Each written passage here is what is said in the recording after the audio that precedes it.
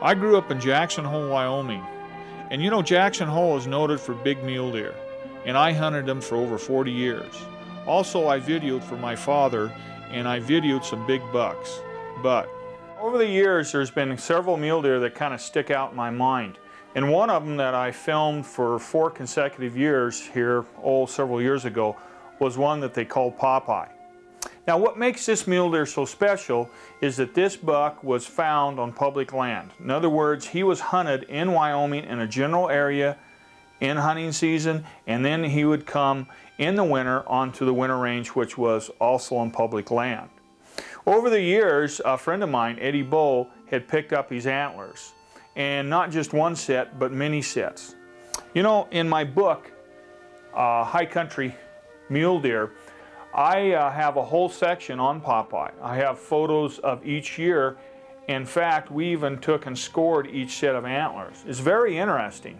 His last year, Popeye got to be over 40 inches in his outside spread, which is really phenomenal.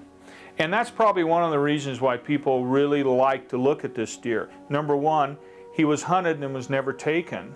Number two is that he was such a widespread mule deer. Now, I think, well, let's go and talk to Eddie here. I did an interview with him many years ago showing the buck's antlers. And let's go to that interview, and Eddie will tell us a little bit about the buck, and we'll get firsthand to look at those really big set of sheds of Popeyes. I'm out here in western Wyoming with Eddie Bull. A lot of times people here lately are starting to pick up shed antlers, and it's becoming a very popular pastime here out west as well as back east. Now Eddie here, he does a lot of photography. He's a real good still cameraman. Plus, he loves to pick up some of these big old buck's antlers. The thing about Eddie is that he watches these big deer and can kind of tell when they're going to drop their antlers, and he's picked up some really good big old non-typical mule deer. Eddie, kind of tell me about this buck here. He's got quite a bit of character, and why don't you give us a little background on him? Okay, this buck, I first heard about him last year from a couple of friends of mine, and we looked for him for about a week before I finally got to see him myself. And this was his right side antler from last year. As you can see, he picked up quite a bit in mass and in non-typical points. What, this big old buck here, how old do you think he is? Well, another friend of mine's picked up his right side from the year before this one, so I figured then he was probably about 3 or 4 years old. So this year he would have been 4 or 5, and then this year he's probably 5 or 6. And according to Val Geist, they don't reach their maximum size till they're about 8 years old. Right. Now you have a degree in biology? Yes, yes, wildlife biology. That also helps you when you're out there. You get a little more knowledge on what's happening, and really probably helps you in your photography work. Yeah, especially after reading Val Geist's book. He went over behavior quite a bit, and that helped a lot. We call this buck Popeye. We named him that because your eyes pop out when you look at him. If you look at this buck, he's 37 inches wide right here. This is his 94 year. And like I was saying before, he comes in on the winter range. This is all public land. He is hunted in a public area that's a general season. This is his next year's set. Now when you look at him, the reason we call him Popeye is that he looks wider from the front than the back. And that's because he's really got a good wide inside spread. His inside spread is over 29 inches. Just a good big super trophy mule deer. And you know there's still bucks like this out here. In the Eastmans Journal, every issue we show stories of hunters like yourself that have taken quality mule deer. Maybe not quite as big as Popeye, but almost. We have some guys that have taken, and gals, some big trophy mule deer. And that's what the Eastmans Journal's about. You and I in our hunts for good quality animals. You know, Popeye come year after year to the same winter grounds. In fact, he'd come to the same spot in winter year after year. I think what happened is when he was a little fawn, his mother would come in to this particular area and it was ingrained into him. That's where he needed to winter.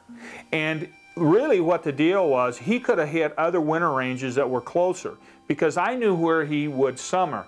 And from where he summered to where he wintered, he'd have to go over 2 major mountain ranges and 1 major river. That was over 70 air miles that Popeye would have to travel to get from his summer to his winter range. And he isn't the only one. There's a lot of mule deer out west here that have to migrate up to 70 miles, sometimes over the Continental Divide, to get to the winter ranges. So mule deer have a real difficult time sometimes getting from their summer to the winter range. They're not like whitetail that just live in a particular area.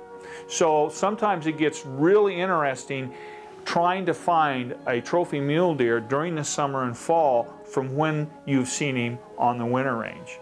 But Popeye is, as you can see, is a real character. He comes, like I said, every year to the same spot. Coming up, we're going to go out in the winter range and we're going to see Popeye for 3 years, and we're going to talk about this huge 40-inch buck's antlers. We're going to show you how he developed in a 3-year period. You don't want to miss this. You know, Eddie Bow filmed Popeye in 1994, and this is the footage. You notice here Popeye has not rubbed off all his velvet.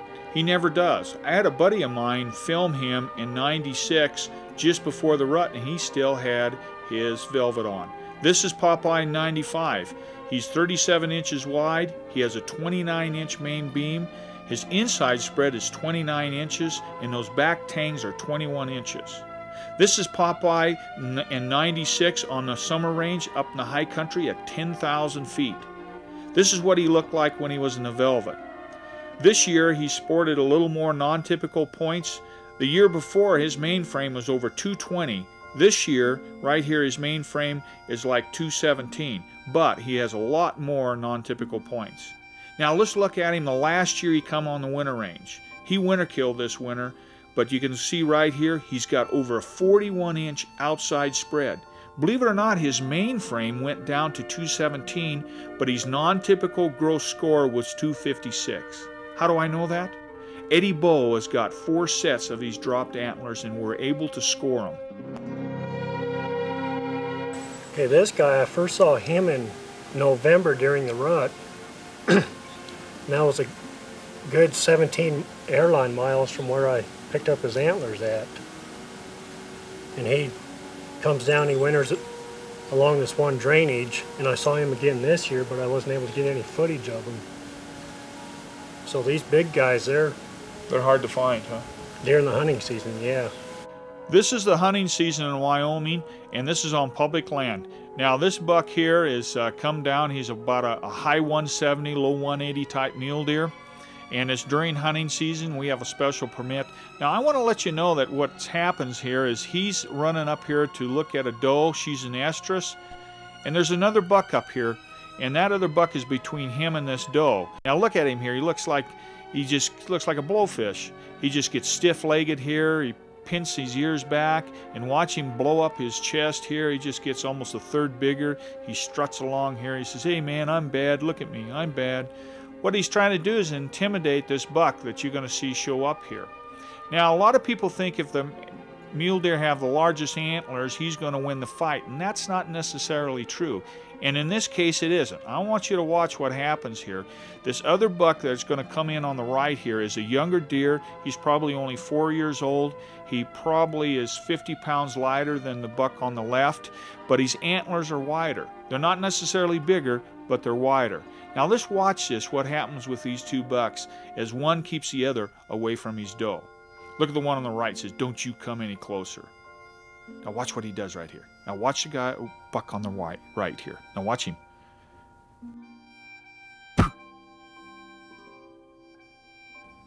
Now watch this again. The buck on the left is going to just move a little bit. Our old buck, he's just going to move. Now watch the buck on the right, what he does here.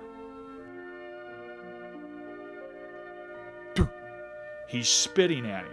He's actually spitting at our buck saying, "Don't you come near my doe." Well, our big old buck here, he's been down this trail before. He just said, "I'll just circle right around this buck." And so that's what he's doing. Now watch the younger buck follow him. And right here the younger buck's thinking, "Hey, I got him on the move. He's running away from me. I've got him. He's leaving." Right here, the light goes off in his head. And he goes, "Well, wait a minute. He's between me and my doe." Now watch what he does. He starts running here. He says, "Hey, come back here." Well, our old buck, he's had enough of this. He spins around right here, and the two of them get it on right here. Now watch what happens when the two of them get together. Go right here, and he gores him right there. See how he gores him in the shoulder? Ouch, ouch, ooh. Because his antlers were wider, he was able to gore him.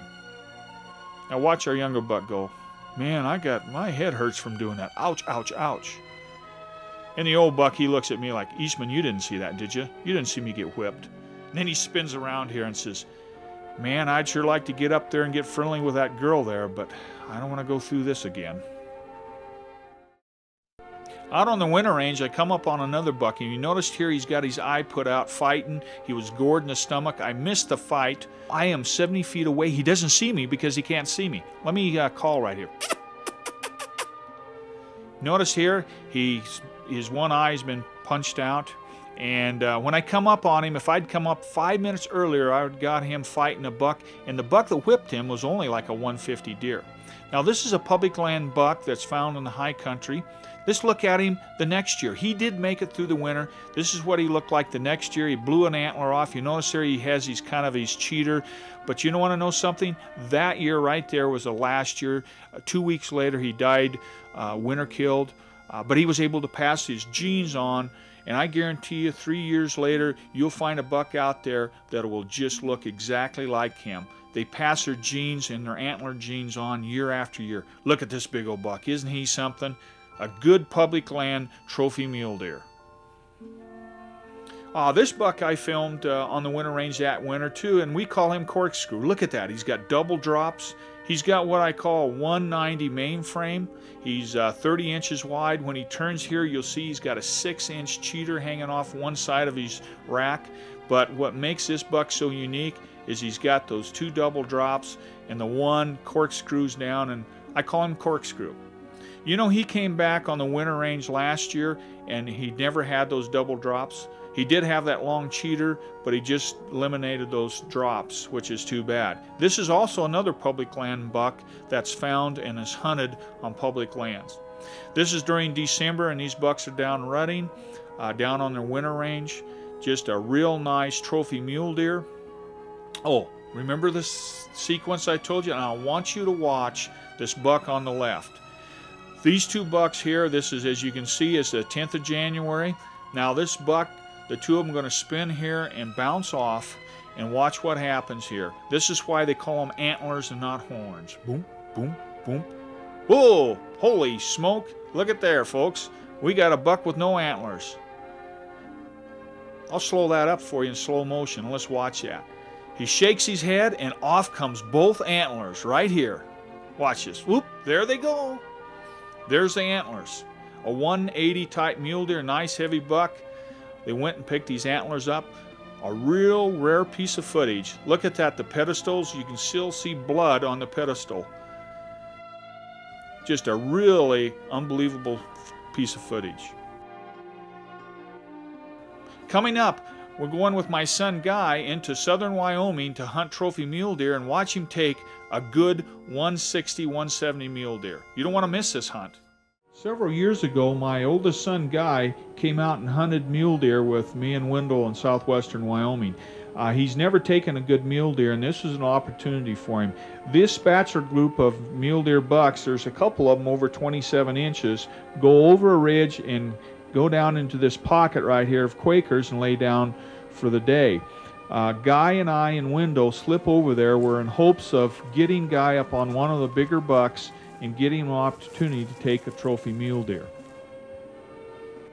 When we got over there, the bucks had split up, and out the top came this 27-incher with some littler bucks. It gave Guy an opportunity at about a 300-yard shot right here.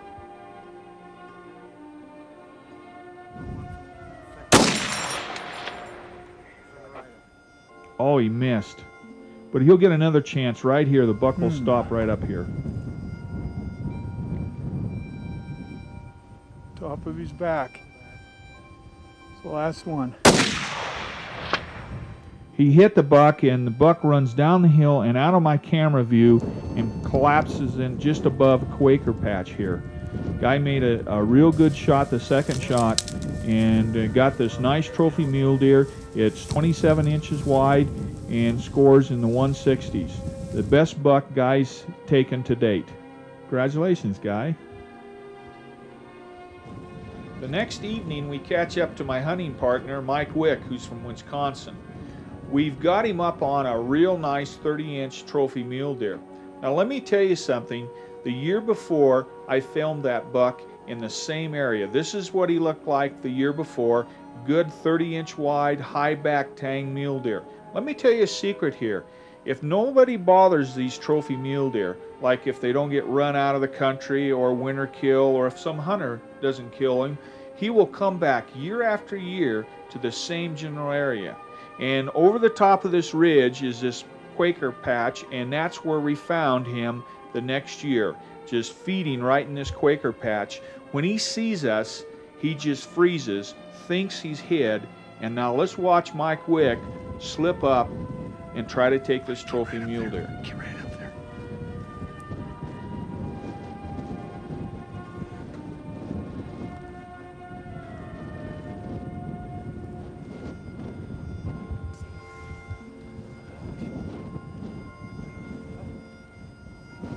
Right there. Right on it. Oh, I hit something. He went down. He's dead. I think he's down right there. Ask Wendell. Did you get him?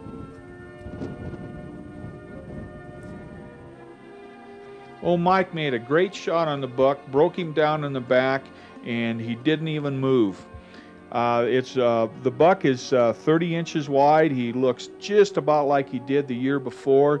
A real nice trophy mule deer. Mike has taken some real dandy mule deer and whitetail, but you know, getting a trophy like this is a real pleasure when you're hunting, and Mike is really satisfied with this nice trophy mule deer. Congratulations, Mike. Let's look at another big trophy mule deer. This is a hornbeck buck. He is 40 inches wide. Now watch this. He is so wide, he hits the trees as he walks. Now, the Hornbeck brothers have hunted this buck for over 5 years and never were able to take him. He was found on public land during the hunting season. You know, they took a lot of photographs of him over the years, and in my book, I have 5 years of photographs showing his antler development. This is the last year of his life right here. Just a great big trophy mule deer. This is what he looked like the year before. He's about 38 inches wide here. But you know, the last year right here, he's over 40 inches and is over a 240 non-typical mule deer. You know, guys, there's still bucks like this out there, but they're not dumb. Like I said, the Hornbeck brothers hunted this buck for 5 years, and you know, during the hunting season, they only saw him once. You don't get to be 7 or 8 or 9 years old like these old bucks do without being pretty smart. You know, Popeye was a rare case, but believe it or not, I have several other bucks that I have documented over 2, 3, or 4 years of their life, big, nice trophy mule deer, and in future shows, we'll kind of slip them in and give you an idea of what a good trophy buck will do year after year. I hope you enjoyed the Eastmans Hunting Journal and hope to see you next time. You know, this is the last time I saw Popeye. He winter killed this winter, but it's a fitting tribute to a big super mule deer that outwitted hunters for over 10 years on public land. So long, Popeye. See you in my dreams.